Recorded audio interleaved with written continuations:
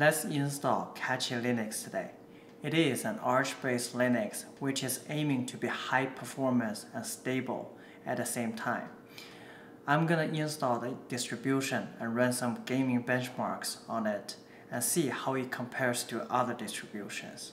I have already downloaded the ISO file from the internet and put it on the flash drive with Ventoy on it. Let's start the installation process. On their grub menu of the Live CD, they have one option which has the nVidia closed source driver. I'm gonna use that to start the installation. The Live CD took some time to start, and now I have connected to the internet. Let's start the installation.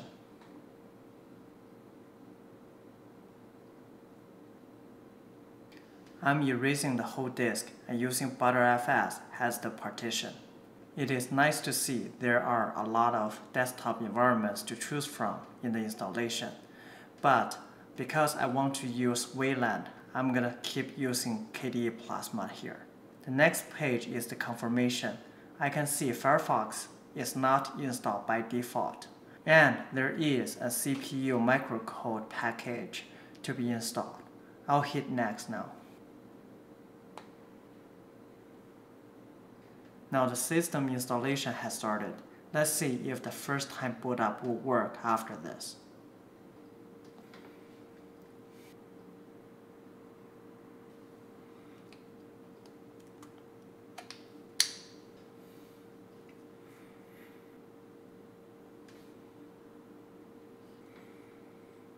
The system has already booted up correctly. I can see nVidia has already been installed as well. Let me do a system update and see how it works. The system is already up to date if I connect to the internet while installing the system. The first issue I found is that I cannot seem to turn on the Bluetooth option in the system settings. Let me try to see if I can solve that.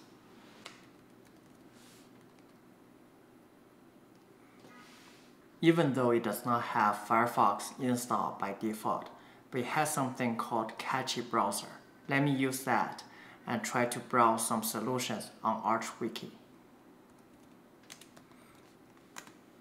And the search engine in this browser is not Google or any popular search engines.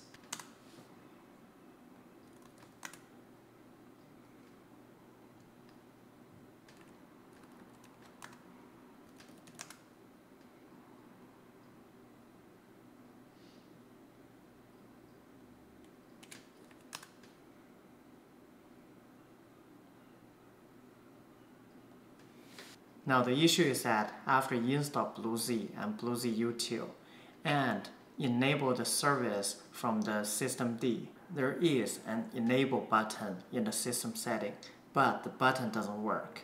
I have already tried to see if the module is already loaded in the kernel and my user is also in the correct group. So I went into the Bluetooth CTL trying to use the terminal to turn on the Bluetooth, and it gave me an error says no controller found. So the final solution was to download the Wi-Fi card official driver from Intel website, extract it, and copy this file to the lib firmware folder, restart the system, then everything works. Now let's see if I can install some Chinese input on this system. Because I'm using Plasma, I will go with FCITX5.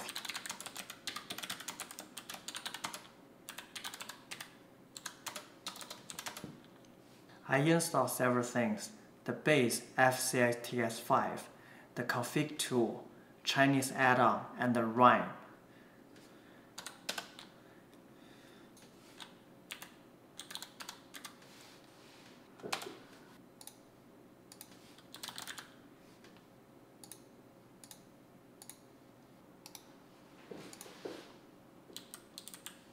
The pinyin input doesn't work. Let me try fixing it.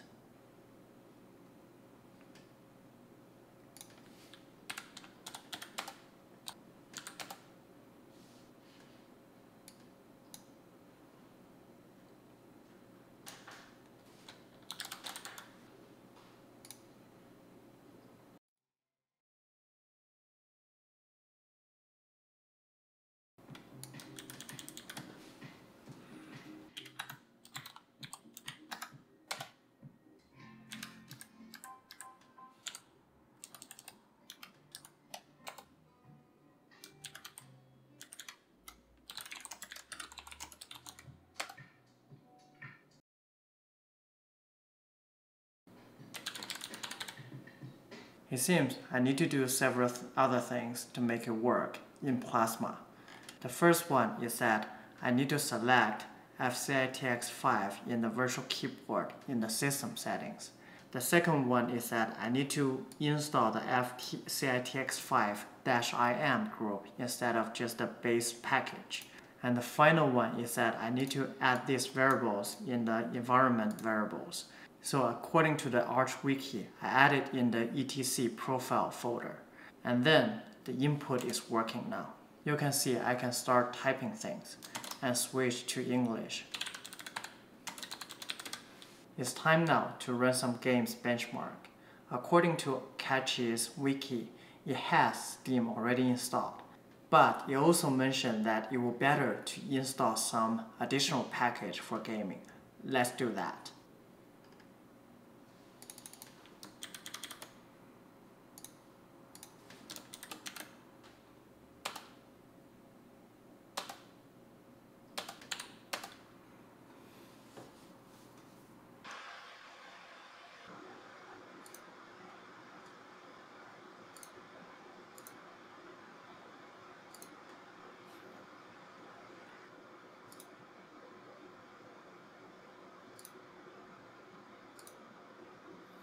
Alright, after installing the Cachy's Meta Gaming package, I found out Steam, Bottles, and mangohud are all on the system now.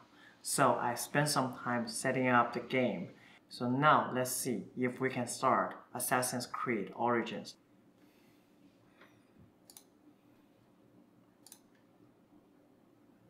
Without any issue, I was able to get into the game. Let me see if I can rerun it with mangohud.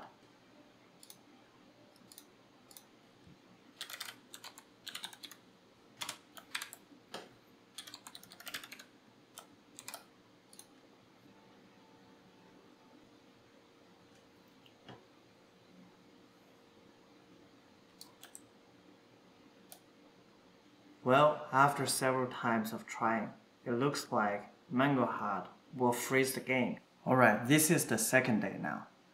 Yesterday, after I failed to start the game with mangohud, I tried several things. After 30 minutes without being able to progress, I gave up. So today I realized that mangohud can also be set on the Steam level. So I removed the argument from the game level and then using the mangohud to start the Steam itself, and the game didn't crash this time. Now, let's run the game benchmarks. mangohud is giving incorrect numbers. 0.1 and 1% lows are higher than average, while 97% high is lower, which doesn't make any sense. Well, I couldn't just give it up, because I realized I can also install the Flatpak version of Steam and mangohud. So I replaced them with Flatpak, but the same issue still happens. Let's leave it like this for now and move on to Red Dead Redemption 2 on native bottles. Let's see if I can run the benchmark now.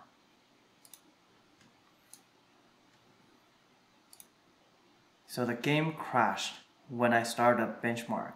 Let's try it again.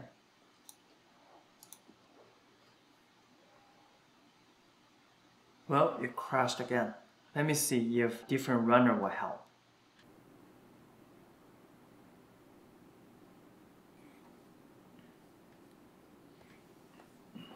Okay, the game benchmark has started. It seems the issue was the DXVK was disabled automatically when I imported the old backup from my previous system. Now let's see how good the benchmark is.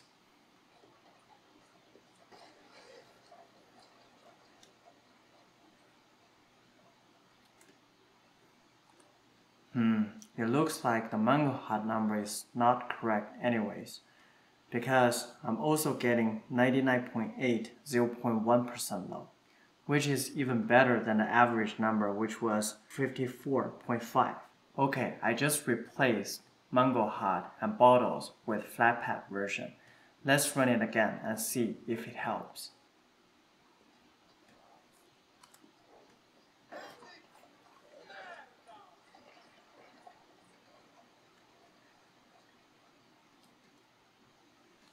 Well, the second time is also the same result. I got 105 for 0.1% low. Alright guys, today is the third day. After finishing the recording yesterday, I ran the same benchmark on my desktop PC, which has the same version Flatpak mangohud. But I also see the same incorrect numbers showing up on this machine, which is running Linux Mint.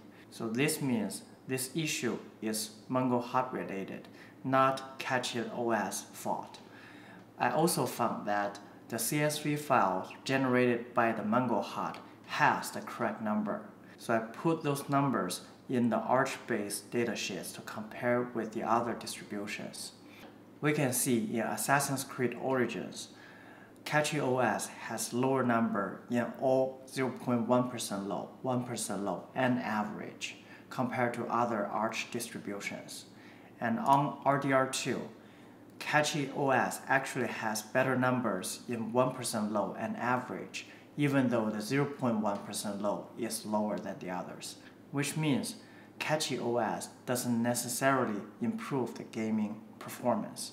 Then the final question is that would I recommend Cachy as a daily driver compared to other Arch-based distributions? I wouldn't say yes, because after 3 days of using it and seeing the bad number on Assassin's Creed Origins, I wanted to install the meta package again to see if that package will help the game have better number on mangohud. Then I ran into an issue while updating the system. This issue has happened several months back in Garuda, Manjaro, and Arch forums, and their solution is to update their Pacman mirrors. But Pacman mirrors package is not available in Cachy Linux. I ended up solving this issue by removing and reinstalling the native mangohud, but the game would not start properly after I installed the meta gaming package, no matter which approach I used from yesterday. So that is all for this video. Thank you for watching. I'll see you in the next one. Bye.